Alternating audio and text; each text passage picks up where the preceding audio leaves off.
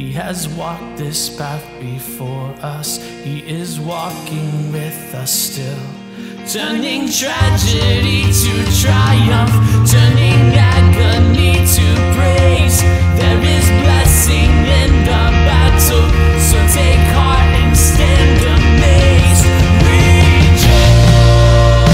Rejoice when you cry to him, he hears your voice. He will wipe away your tears. Rejoice in the midst of suffering. He will help you sing. Rejoice. Come and lift your hands and raise your voice. He is worthy of our praise. Rejoice. Sing the mercies of your King, and with trembling rejoice.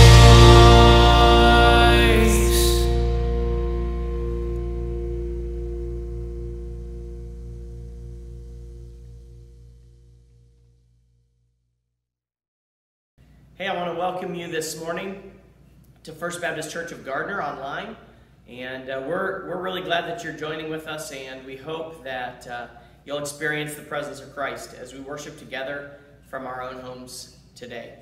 A couple things as we begin. As we do each week, we want to make sure that we take some time to reach out to each other, and so I want to invite you to take a few moments and pull that phone out and then send a message, a text, make a quick phone call, check in on somebody today. Let them know that they're loved, that they're missed, and that you hope to see them soon, and then join us again for worship. Once you do that, I want to invite you to put the phones down, maybe pick up a piece of paper or something for your kids to play with, and be able to kind of keep their hands busy and keep our focus on what God is going to do in us as we worship during this time.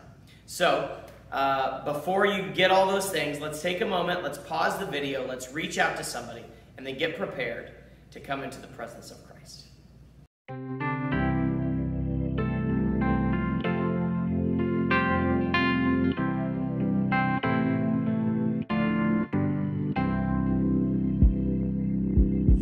He leadeth me, oh blessed thought, oh words with heavenly comfort fraught. Whatever I do, wherever I be, still 'tis God's hand that leadeth me. He leadeth me by his own hand. He leadeth me, his faithful follower I would be, for by his hand he leadeth me. Sometimes mid scenes of deepest gloom, sometimes where Eden's bowers bloom, by water still or troubled sea, still 'tis his hand that leadeth me. He leadeth me by his own hand. He leadeth me, his faithful follower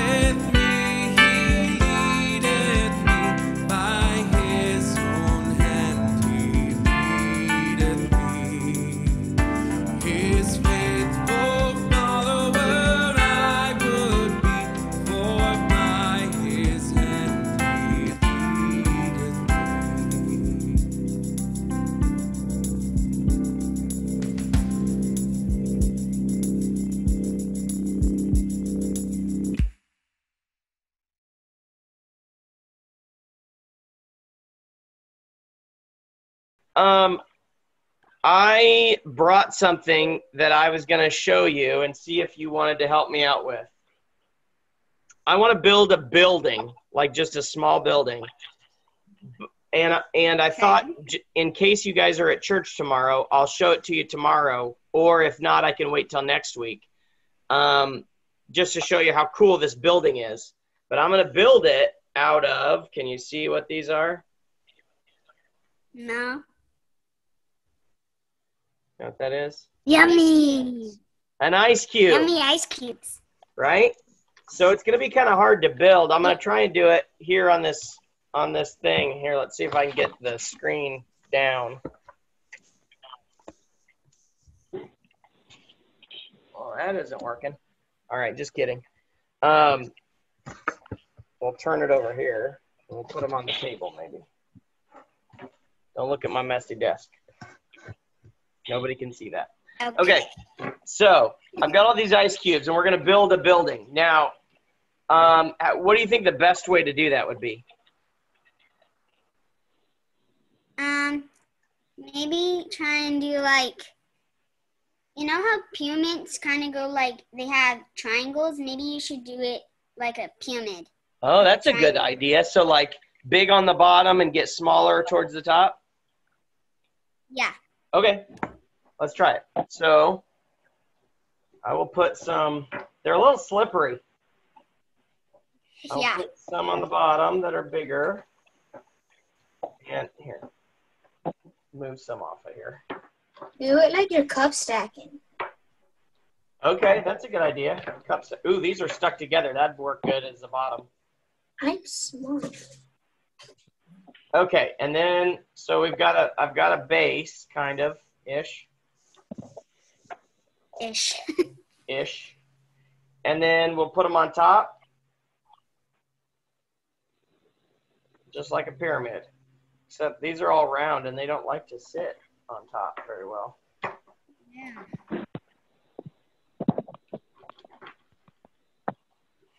Okay, there's my base. Why are my hands getting so wet? Goodness. Okay, so I'm going to work on building this. Here's what I want to know.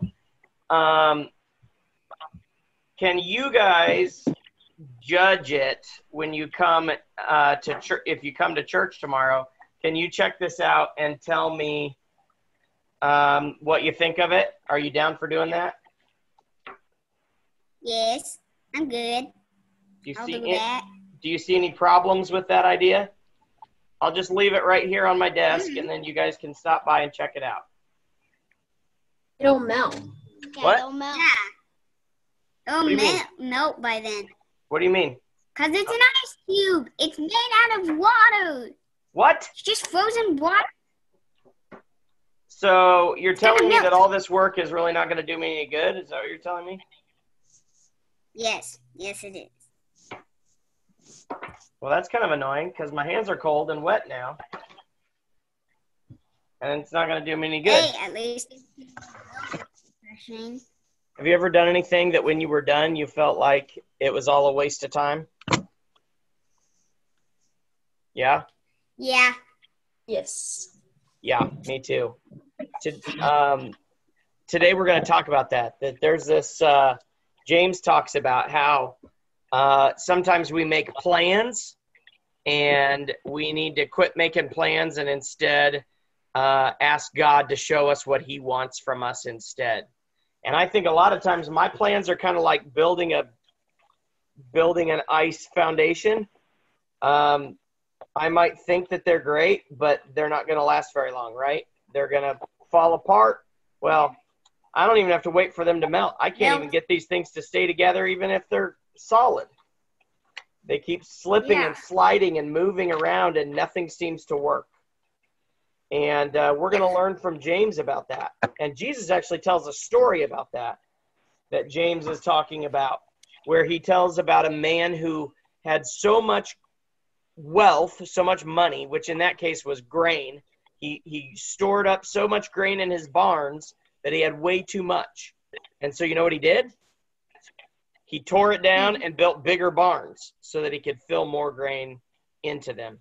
And Jesus said in this story, this guy spent all this time working on making sure that he could store everything, and then he died. And how much of that grain goes with him when he dies? All of it. Does it? Do you get to keep all your toys when you die? Nope. Oh, no. It doesn't go with you, does it? And so Jesus said he put all that time into building this stuff to protect his money, and then ultimately lost his life and didn't get to use it. We're going to talk about how sometimes we spend all of our time making plans instead of just asking God to show us what he wants from us instead. And it's kind of all like building ice cube buildings and leaving them on your desk. They're just not going to last, and they're going to get y'all wet. All right, guys. Yeah. That's all we have for today. So I will see you next time, okay? Let's wave everybody out. Bye. Bye, guys.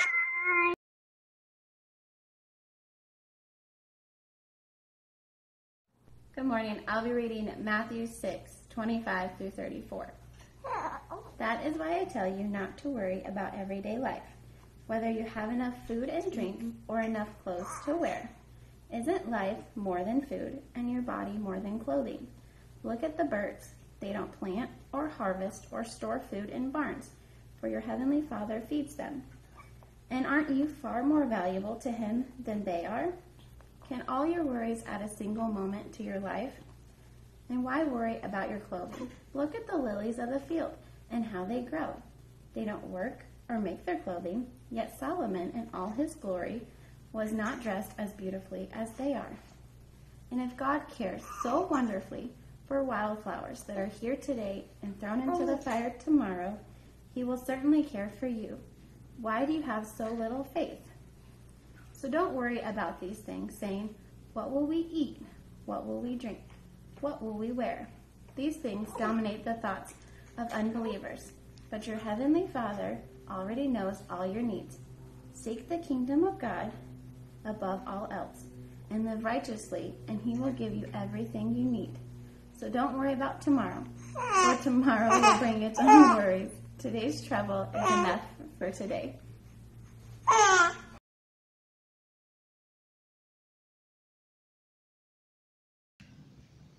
Have you ever made a plan that just didn't go the way you hoped it would? This weekend, we've been working on replacing the sewer line at the parsonage, and it is a monster job. And so thanks to the help of some guys in our church, Chris and Hank Flagel and Rex Pio, they were working machines and digging 9 feet into the ground, this huge, 100-foot trench, moving dirt, replacing the line, filling it all in. So we've been working all weekend. And at one point, we had to transport some dirt. So we had a truck and a big dump trailer that we loaded up with dirt, and we took it to where we needed to dump it. We get to the place, and we had set it, and you could tell this was heavy. This was heavier than the rock that we had loaded and transported. This was heavy. And we got there, and we thought, man, I hope this thing works. Started up, got to the spot, started up the engine that runs the hydraulics to raise up this dump cart, and went to raise it up, and nothing. We had loaded it so heavily that it wasn't going anywhere. And not only that, we didn't have any shovels with us. At least we didn't think so. They were all back at the work site. So we decided, do we drive the 10 minutes back, 15 minutes back to the site to grab some shovels and then turn around and go all the way back, or take some off or something? We looked around, we found a couple shovels, not ideal for digging, dug a little off the front end, and after about 10 minutes of manual labor, it was able to go up and dump. But it was one of those times where we didn't plan for this very well. We didn't load the trailer correctly. We put too much on the front end. We didn't bring shovels just in case. We didn't have any other method to get this fixed. And it is a frustrating thing when you don't plan. Luckily, the rest of the sewer project was planned out very well and everything went really smoothly, though there were many Plan B moments. A poem by Susie Toronto. Life is all about how you handle Plan B. Plan A is always my first choice. You know, the one where everything works out to be happily ever after. But more often than not, I find myself dealing with the upside down, inside out version, where nothing goes as it should. It's at this point that the real test of my character comes in. Do I sink or do I swim? Do I wallow in self-pity and play the victim, or simply shift gears and make the best of the situation? The choice is all mine. Life is all about how you handle Plan B. Now think back to about a year ago, right now. About this time when school was starting back up for our kids. And, you know, even those of us that don't have kids in school, the whole world kind of shifts when the fall comes and school begins. You know, so you have kids that are starting in a new grade with a new teacher, and this force of children going back to public schools and private schools, and parents that, you know, that have been home in the summer, teachers that are now going back to teaching all the time, and everything kind of starts to ramp up. Sports begin to happen, high school football and cross country and volleyball. The Chiefs season. Remember a year ago, hopeful that maybe we can make it a little further than that championship game we had lost the year before. Hoping for a good season. K-State football, hoping for a good season. KU hoping to not be embarrassed in football. The Royals by last year about this time were already out of, you know, any chance for the playoffs. But we had plans. School was starting, a new year, a new opportunity to think about what is to come. And surely things will go as they always have. Seemed fine through Christmas, you know. Christmas was great, and winter was a little mild, and we celebrated that season of remembering that God sent His Son to the earth, and that season of giving to one another, and lights and Christmas trees and all that good stuff.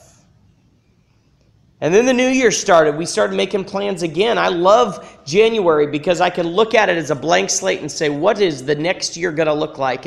And dream about what God may do in my family and in our church and in our community. And we begin by setting goals for our church ministry with our teams, and look at what it is that we feel led to do as a church body. We even might have, maybe you, made summer plans for vacation, starting to think about what are we going to do when it warms back up again. Surely the year will play out just like it always has. And then March hit, and everything shut down. Nobody planned for this at all. Jobs were lost, businesses closed, even church, certainly the first time in my lifetime, had to close the building down and go online. We've been doing this series on little brother wisdom by going through the book of James, Jesus' little brother. And he warned us for this. He prepared us for this. He teaches us. What do we do when our plans don't work? But before we get to what James says, I want to back up because James is heavily focused on Jesus' teachings. And so I want to back up to something that Jesus said first. In Luke chapter 12, starting in verse 13, he told a story, and here's why. It says, someone in the crowd said to him, "Teacher, tell my brother to divide the inheritance with me." Jesus replied, "Man, who appointed me a judge or an arbiter between you?" Then he said to them, "Watch out. Be on your guard against all kinds of greed. Life does not consist in an abundance of possessions." And he told them this parable. The ground of a certain rich man yielded an abundant harvest. He thought to himself, "What shall I do? I have no place to store my crops." Then he said, "This is what I'll do. I will tear down my barns and build bigger ones, and there I will store my surplus grain. And I'll say to myself, you have plenty of grain laid up for many years. Take life easy, eat, drink, and be merry." But God said to him, "You fool, this very night your life will be demanded from you. Then who will get what you have prepared for yourself? This is how it will be with whoever stores up things for themselves, but is not rich toward God." So it starts with Jesus in this situation where somebody says, "Hey, Jesus, tell my brother to give me my half of the inheritance. Give me my half of the money that I didn't earn that I think is due to me." And boy, did they ask the wrong guy. Jesus does not care who gets the money. Instead, he tells this story. He talks about this fool who stores up riches for himself, and he has so much, he doesn't even have room for it all. So instead of doing anything else with it, he tears down what he has, builds everything bigger so that he has all this room to put all this expensive grain, only to die and get none of it, to enjoy none of the wealth that he'd been storing up, because in death, none of that goes along with us. And what's interesting is, after this story, the next thing Jesus goes on to talk about is worry. Just as Erin read for us about worrying about our life, about what will happen to us, about where we will find food and where we will find drink and where we will get clothes and how everything will work out. Jesus prepares us for what James is about to say. In James chapter 4, starting in verse 13. "Now listen, you who say, 'Today or tomorrow we will go to this or that city, spend a year there, carry on business, and make money,' why, you do not even know what will happen tomorrow. What is your life? You are a mist that appears for a little while and then vanishes. Instead, you ought to say, 'If it is the Lord's will, we will live and do this or that.' As it is, you boasting in your arrogant schemes, all such boasting is evil. If anyone then knows the good they ought to do and doesn't do it, it is sin for them." So much of the wisdom of this world is to plan. We learn about we need to save for our retirement. We need to prepare for tomorrow. We need to build our long-term security. The little brother wisdom in James chapter 4 is, instead, obey today.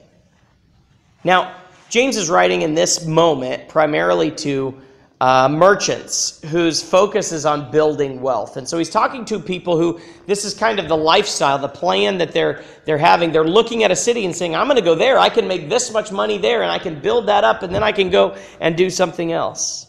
And their wealth gave them the opportunity to plan and to continue to build in the same way that Jesus tells the story about the man who built bigger barns to store his wealth. And ultimately what they're trying to do is to build security. This is one of our culture's greatest idols. And you're not going to want to hear this, but this is one of our culture's greatest idols, and we have largely failed to go against it even in the church. Security. The idea that we need to be financially comfortable, that we need to also be safe from all harm, that we need to work and plan to get to the point where we don't have to worry about our money and where we're going to get the things we need, and where we don't have to worry about our safety and if we're going to be okay. These are not kingdom values. Security, comfort, even safety are not kingdom values, are not things we find in the pages of Scripture for our own good. Doesn't sound practical to say that. But again, as James over and over again, as we've read through these words of James over the last several weeks, what we find is he's speaking to believers and he's saying what God wants from you is not what the world is doing. What the world is doing is focusing on security. What God wants from us is obedience. He pushes us to change our focus. If our focus is on the security of our life and our comfort and our safety, then we are missing the point completely, because there is nowhere in Scripture that God calls us to comfort or even safety. Instead, he calls us to obedience, to sacrifice, to service. So James pushes us to change that focus. He pushes us to stop making plans, stop building storehouses for my security and my wealth, and instead count the cost. Luke 14:28 says it this way. Jesus says, suppose one of you wants to build a tower. Won't you first sit down and estimate the cost to see if you have enough money to complete it? For if you lay the foundation and are not able to finish it, everyone who sees it will ridicule you, saying, this person began to build and wasn't able to finish. Or suppose a king is about to go to war against another king. Won't he first sit down and consider whether he is able with 10,000 men to oppose the one coming against him with 20,000? If he's not able, he will send a delegation, while the other is still a long way off, and will ask for terms of peace. In the same way, those of you who do not give up everything you have cannot be my disciples. What James is telling us is we have to be aware of what matters. Following Jesus is costly, and so we have to count the cost of following him. And a lot of times that cost is security.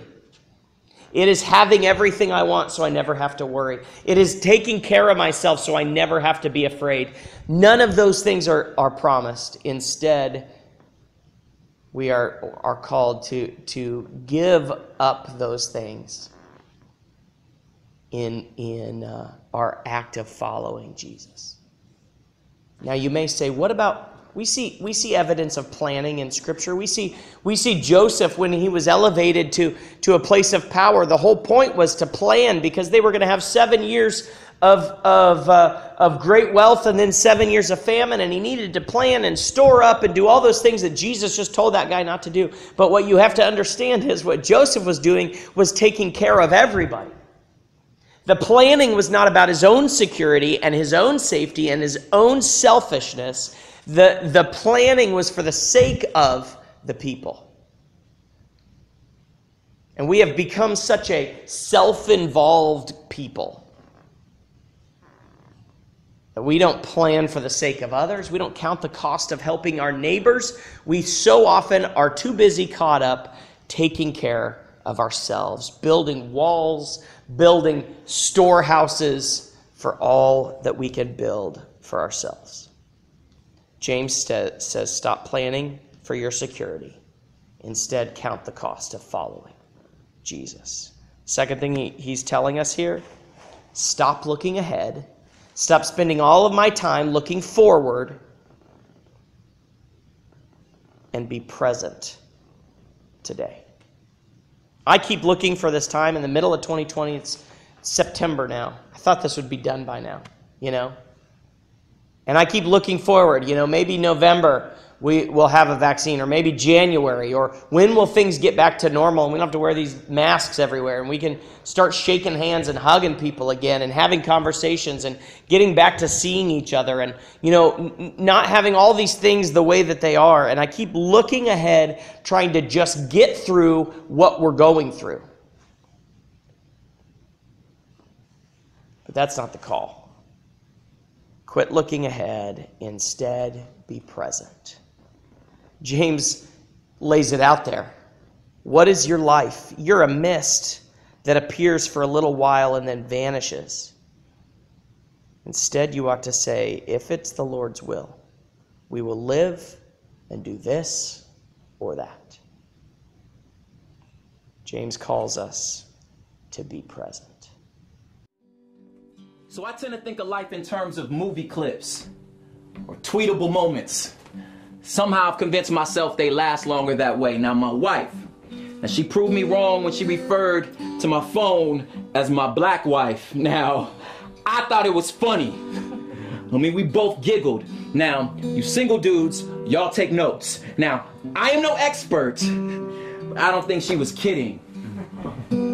She proceeded to talk about some other stuff, which I really don't remember. I was too busy composing this tweet where I'd quote her with some sort of clever hashtag about marriage and about how much I love her to be listening to her right then. And I think what snapped me back in was the silence, which indicated I was supposed to have some sort of response to whatever she was saying right there. I told my father that story in hopes to get a little sympathy. My father, civil rights, Vietnam War vet, hopelessly charming on his fourth marriage, father. And rather than the customary nod that men give each other when they understand, he proceeded to explain to me why he failed as my mother's husband. He said it was the same reason half of his platoon died in Vietnam, and the same reason you are deathly afraid of your daughter becoming a teenager. Son, you can't hear past the explosions. Either the ones you remember or the ones you anticipate. See, the former, it paralyzes. You live in life in a rear view mirror, driving full speed across 6 lanes of traffic into the center divider, or so shell-shocked, you too stupid to duck when bullets are flying. Or the latter, your life, a game of capture the flag. So fixated on the finish line, you stepped right on a landmine, frustrated because you can't find your keys. Think about the traffic you finna sit in and the meetings you about to miss to realize you've been holding your keys the whole time. Slow down. You've been hypnotized by the possibilities. Son, I couldn't hear past the bombs. First one didn't kill me and the second one ain't even happened, yet it ended our family. It told me a love story. This woman born before him. He said, but I knew her from before, and at the moment of conception, there was this eternal connection. And although I didn't know it then, I fight for her affection. It's this war we've been waging since day one of creation, and only when you lose her do you learn to appreciate her. Like even when I'm with her, I'm itching to get rid of her, and she only gives you one shot. Blow it and she's gone. I took advantage of her. That's why I'm telling you that, son, you can't rush her or slow her down. You better keep her on your side. She will slip through your fingers like sand. Her name is time. And he told me a secret. He said multitasking, it's a myth. You're not doing anything good, just a lot of stuff awful. And she begged me to stop stretching her thin and stuffing her full and stop being so concerned with the old her and future her. Love her for now. Now. So the presence was God's present. And you should be that present. So I guess you can say I've somewhat been through a divorce. I'm no longer married to my phone. Learning to be here now. Thank you very much, guys. This morning I want to challenge you to listen to the wisdom of James. Stop planning for your prosperity and count the cost of following Christ. Stop looking to the future you wish would come and instead be present in the moments we're in. It is now that we have an opportunity to meet in the presence of Jesus. It is now that he is with us, wanting us to focus ourselves around him, to say, maybe if it's God's will, he will lead us forward into the next day. But either way, I'm going to be with him. I pray that you can change your perspective and that I can change mine so that we might be in tune with God's leading and quit building our storehouses for ourselves. Amen.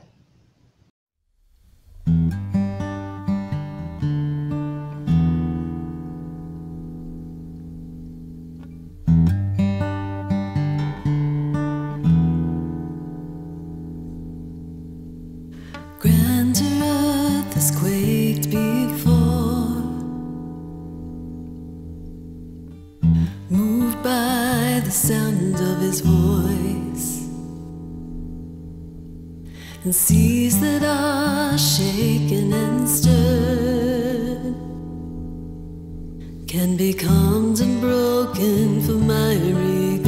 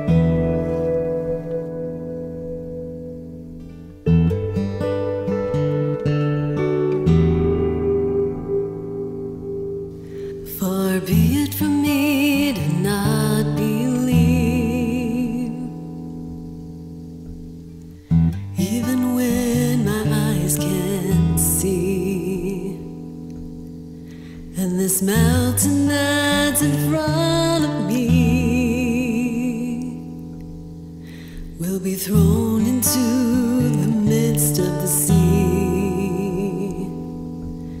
And through it all, my eyes are on you. And through it all, it is well. And through it all,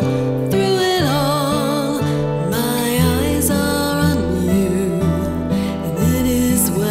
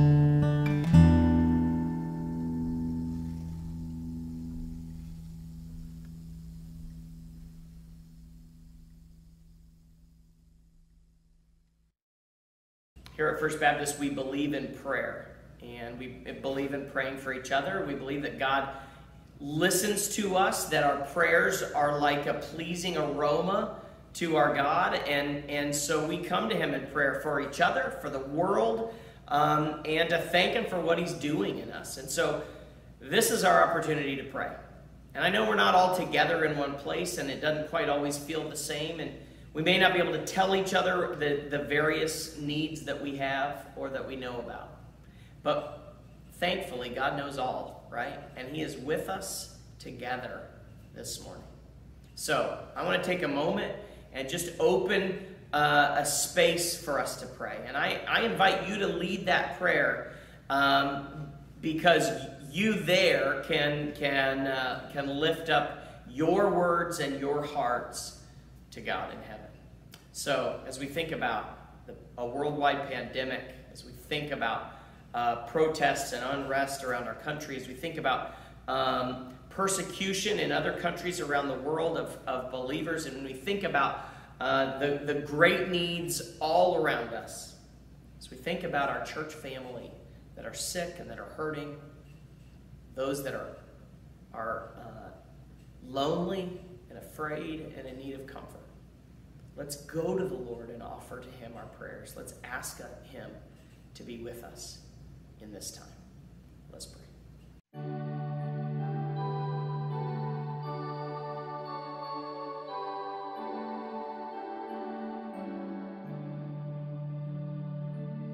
All to Jesus I surrender, all to him I freely give. I will ever love and trust him, in his presence daily live. I surrender all. I surrender all to thee, my blessed Savior. I surrender all to Jesus. I surrender humbly at his feet. I bow, worldly pleasures all forsaken. Take me, Jesus, take me now. I surrender all. I surrender all to thee, my blessed Savior. I surrender all.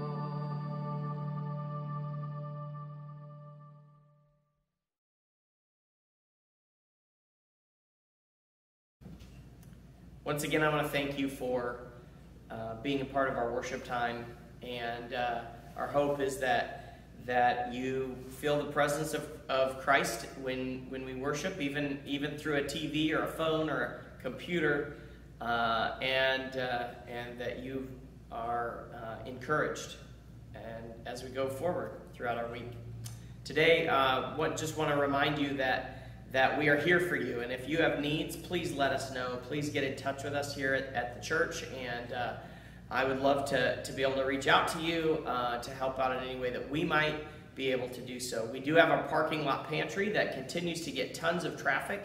If you have needs for food, please come and take some. If you have the opportunity or the ability to bring food, that's a constant need as we cycle through that pantry food very consistently. So if you're able, come and bring some and be a part of that as well.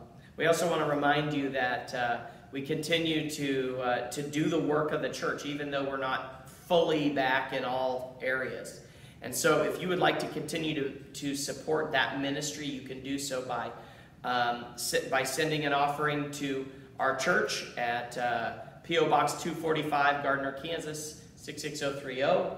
or you can do it online at Easy Tithe, and there's an app for that in your app store. Look up First Baptist Church of Gardner. You can find it, or go to our website at gardnerfirstbaptist.com and click on Give Online.